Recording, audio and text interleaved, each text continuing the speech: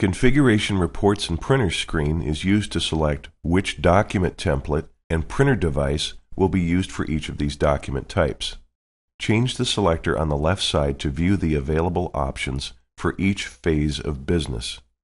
Make changes to the template selection or printer device as needed.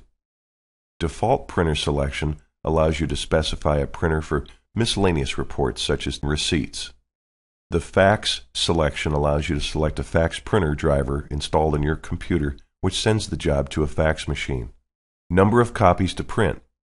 The number of copies of the selected document type to be printed. Default print to screen.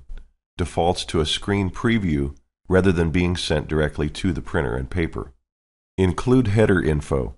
Includes shop information such as name, comment, and slogan at the top of the printed output. Please refer back to Shop Data Setup 1 and 2 for more details.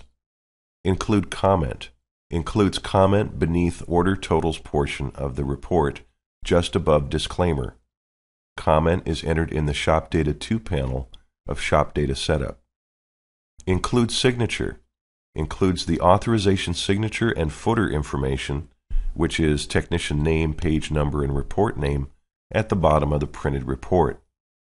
Please note that if you select 2 copies for invoice and print preview is turned on, it will be necessary to enter a 2 in the preview window.